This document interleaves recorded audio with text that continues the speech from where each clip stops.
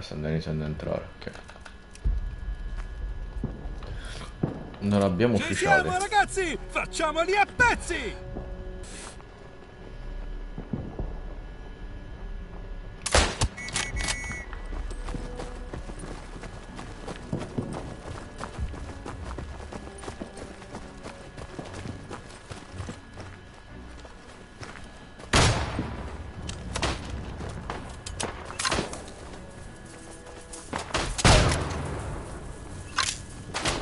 Ok, storm in. Clear.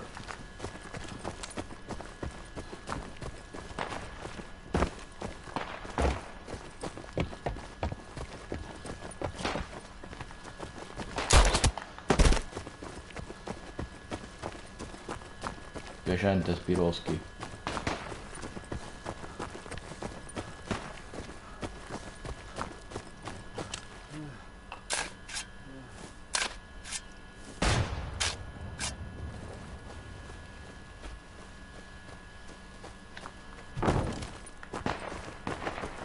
Ok, andiamo full speed verso l'obiettivo.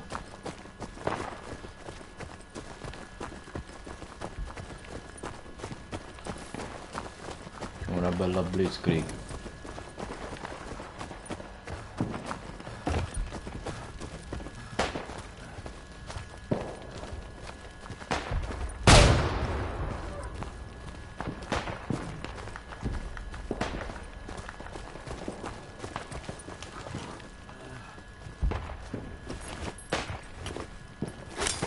Scava, fratello! Ormai è nostro!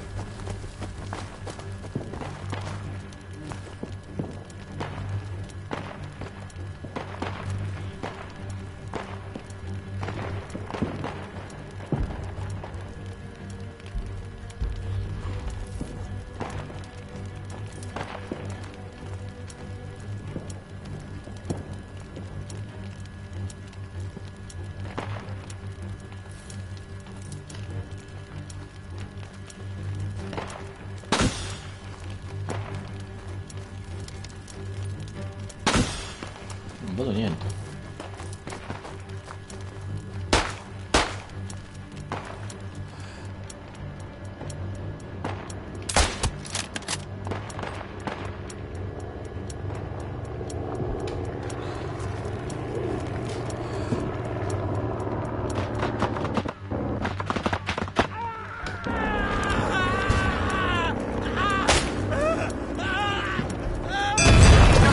Questo settore! Ottimo lavoro, ragazzi.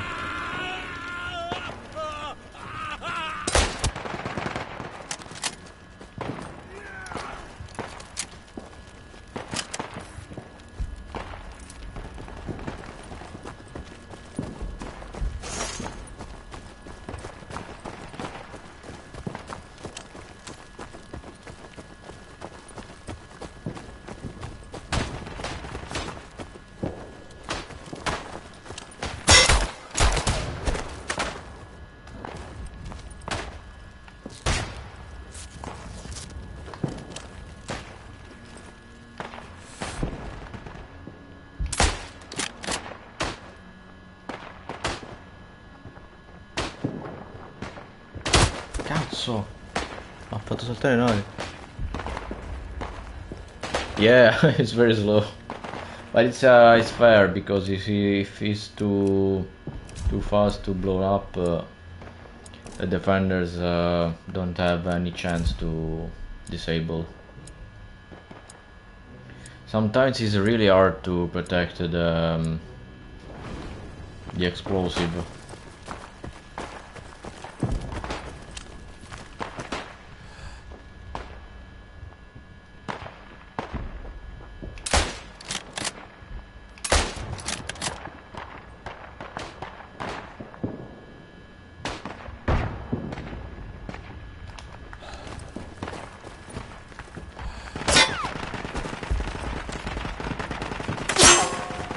What the fuck?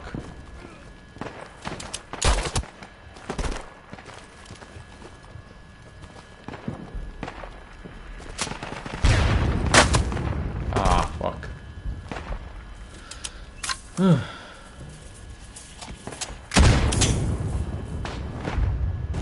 Okay, let's do this.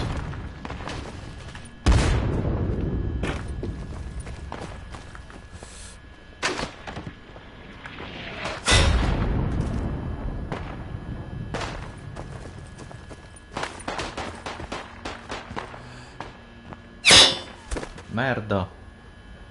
Lady Nemesis. A lady? In a World War I game? Impressive.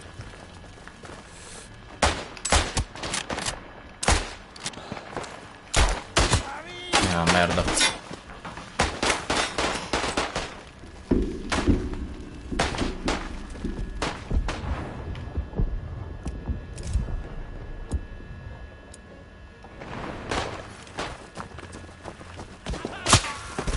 Porca puttana. Aspetta, lo stiamo prendendo il... Stiamo prendendo la postazione, ma... I nemici sono da tutte le parti.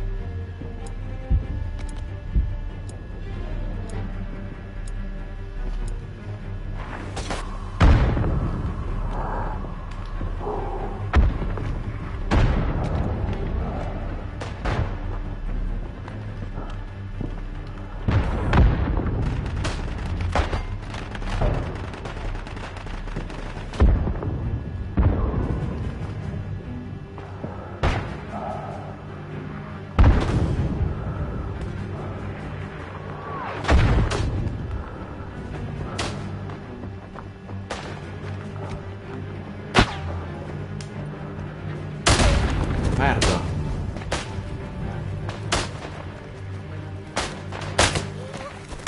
Grazie che mi hai vendicato.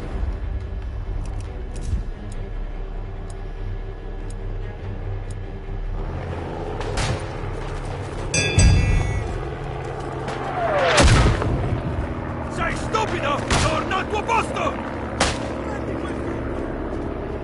Oh shit. Oh. I was stuck.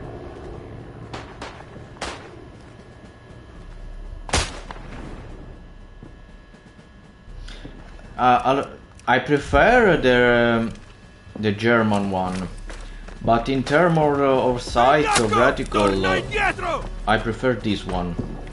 The cross is better of the error, for me at least. I can judge better the distance and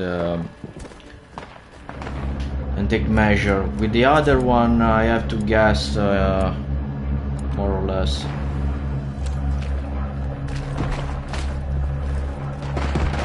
But the German one is better because you can reload the single bullet, it's faster, has a good feeling when you shoot. This one is not bad.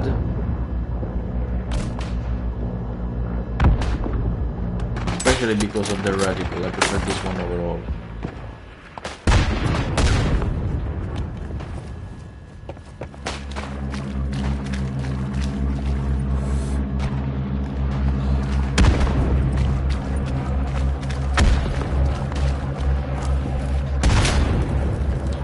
But generally speaking, every weapon of the German side is better, far better.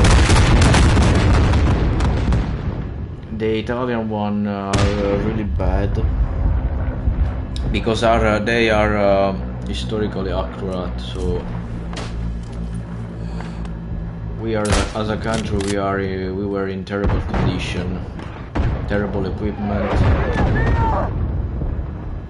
We don't have any doctrine. Our general were idiots. Maschere! Particularly because they don't have any doctrine at the time the war starts. So they do basically idiotic charge to the fortified trench. And many lives were wasted like this. Don't get me wrong, like many soldiers in many countries, Italian soldiers were brave, but they lack training, they lack equipment. I know an interesting story of World War II where one Italian soldier in the Africa campaign to cover the retreat of the comrades. He basically stayed with one machine gun and one arm. The other one was ripped off by an explosion or something. Consider that our standard piercing munition, anti-tank piercing munition, were useless against the English tank. To be fair, against all the other tank of all the other army, because we are underdeveloped under that sector. And this guy stayed back with one arm and fired the shit out of hell of that machine gun. Tried to cover the retreat of his friend, of his companion.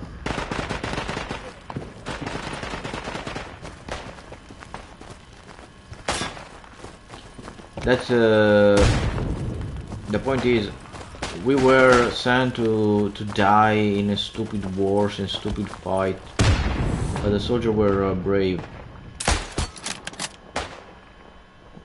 Luckily for us, the Nazi fall, the Mussolini fell. He's a fucking idiot. Now we are on the right side of the world.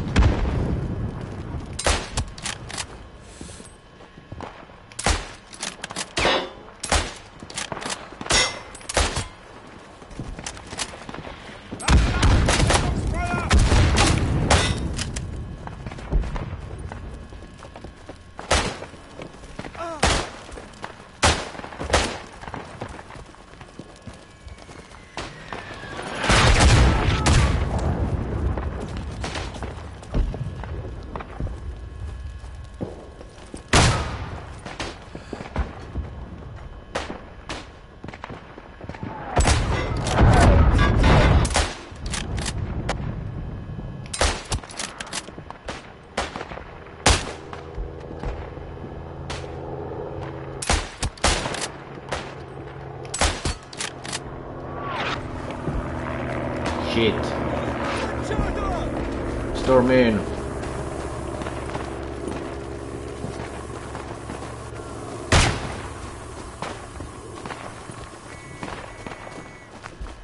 Inchiodate in quella posizione, ragazzi!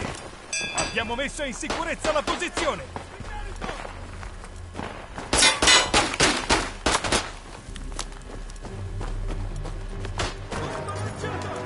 What's this shit?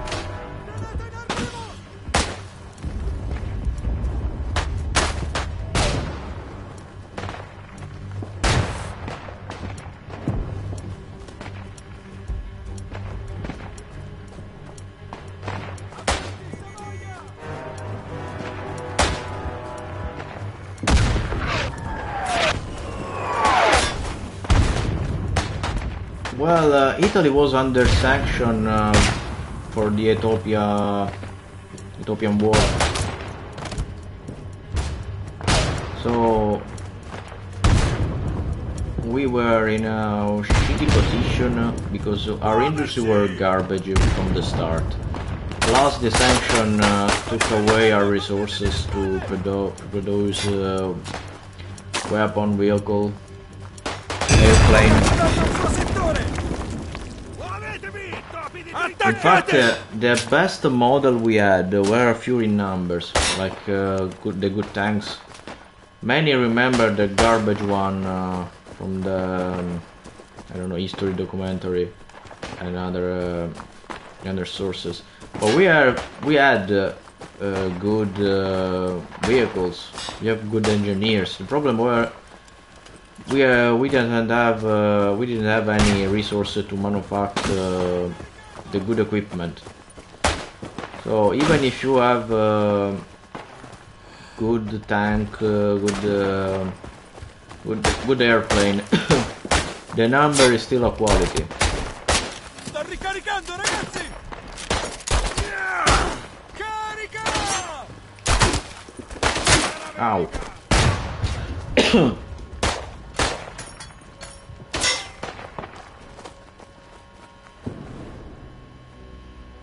Yeah, you know, you can judge the action of the people of that time, because you can see the big picture from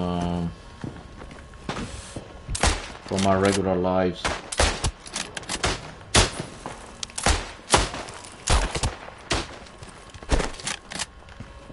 Ow. It's like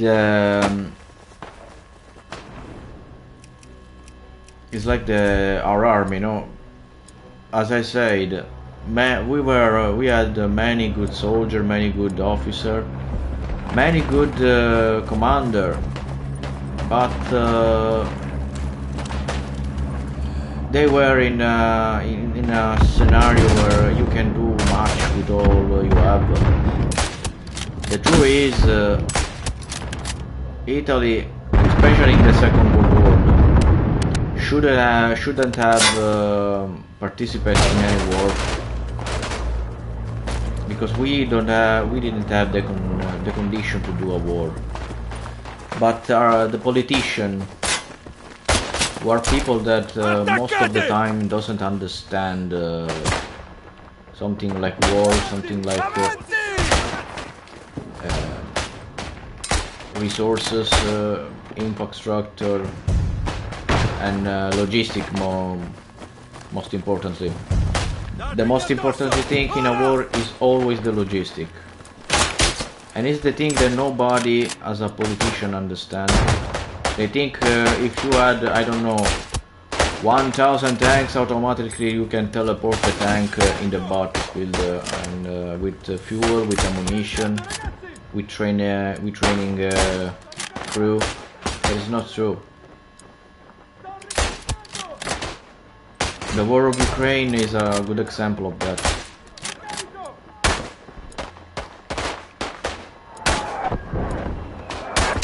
Ow!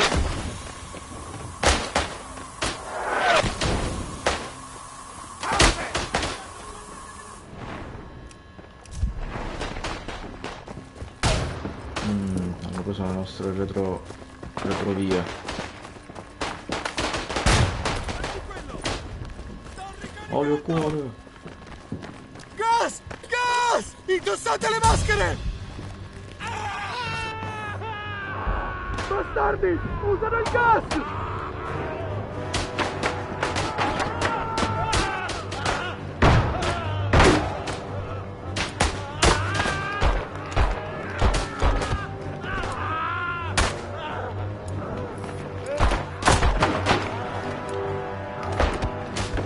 Are you kidding me, Joseph?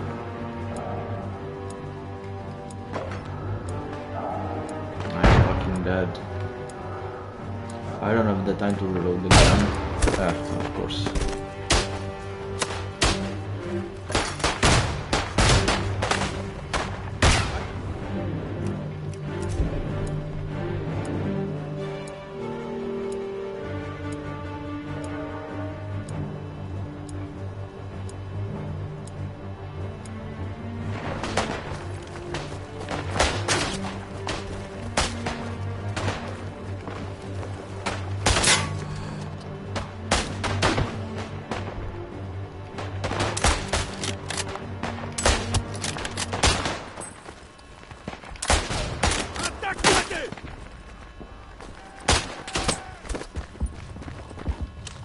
Fucking hell.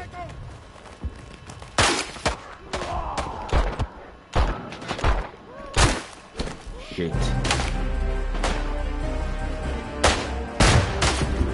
Come on, guys. Let's do this.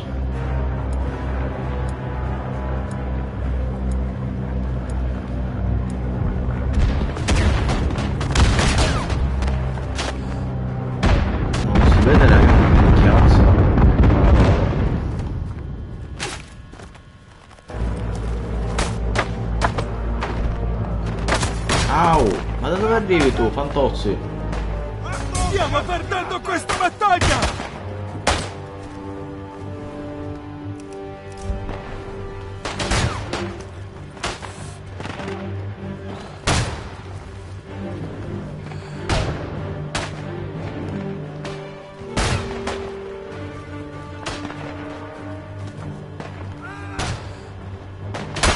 Au! Maledizione, arrivano dalla sinistra.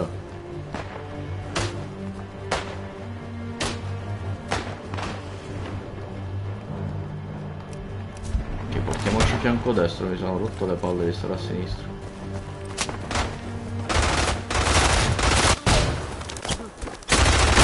Sto ricaricando! Guardatevi le spalle!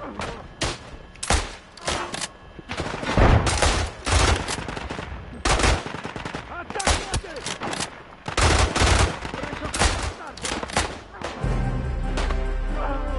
All'attacco!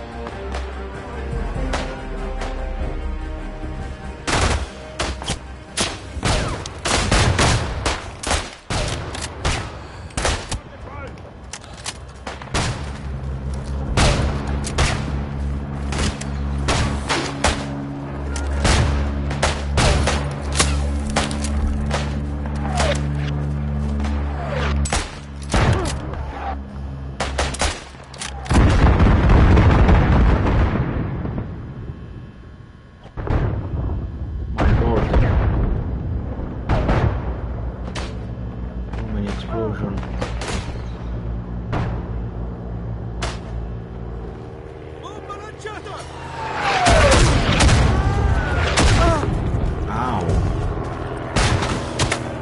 Ow! I can't see shit.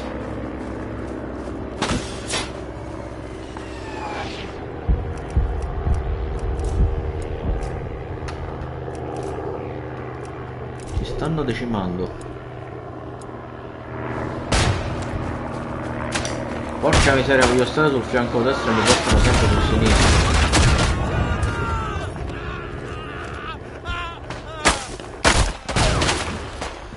Oh fucking god. I want to stay to the right and I always spawn to the left.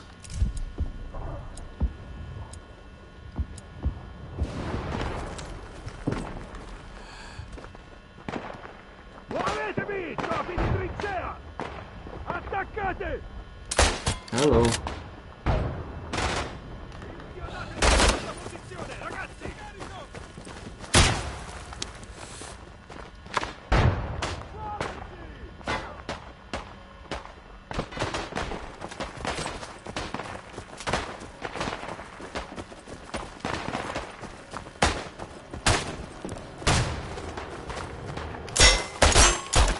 Are you kidding me? What the fuck?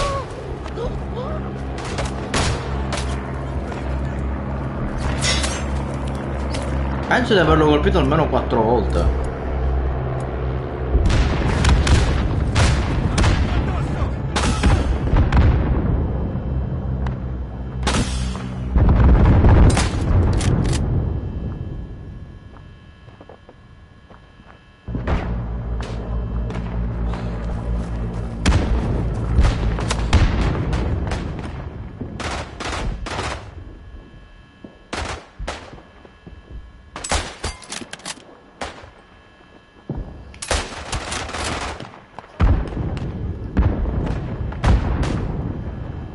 Avanti, Savoia!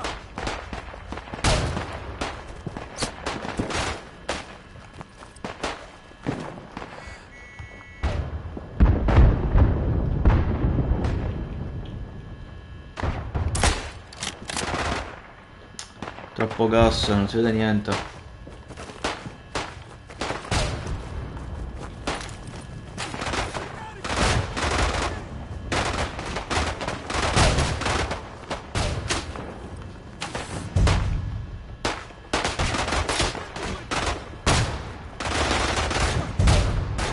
Can't see shit.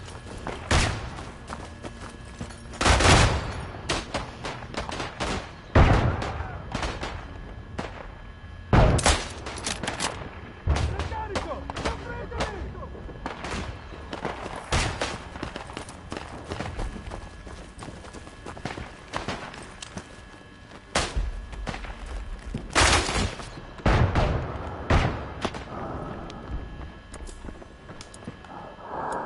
Ne ho preso uno, ragazzi!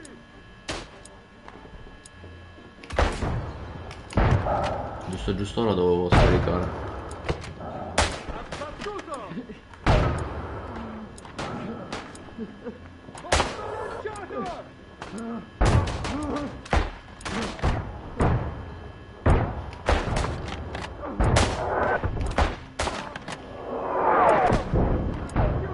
Fuck.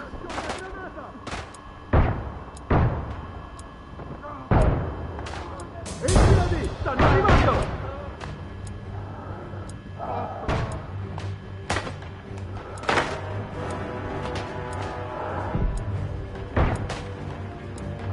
Inchiodateli su quella posizione, ragazzi!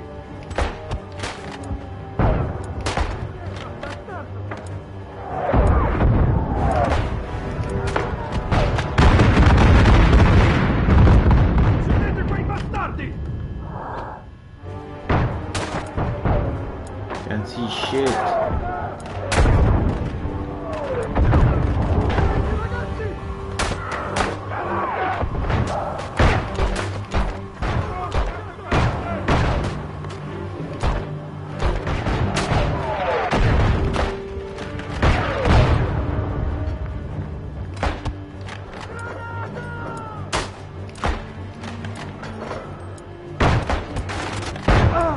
Au.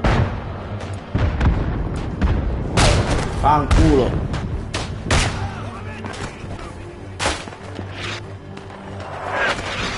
Ah ragazzi, continuate a entrare. Bravi, finalmente stanno attaccando fianco sinistro.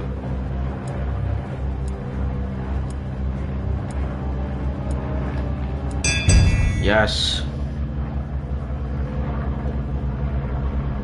Attaccare da due fianchi si è rivelato vincente come al solito. Ben fatto, ragazzi!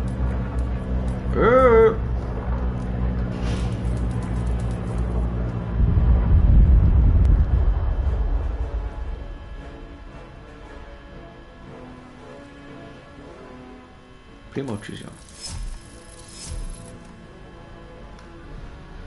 Ok, ancora una volta portiamo il pane a casa.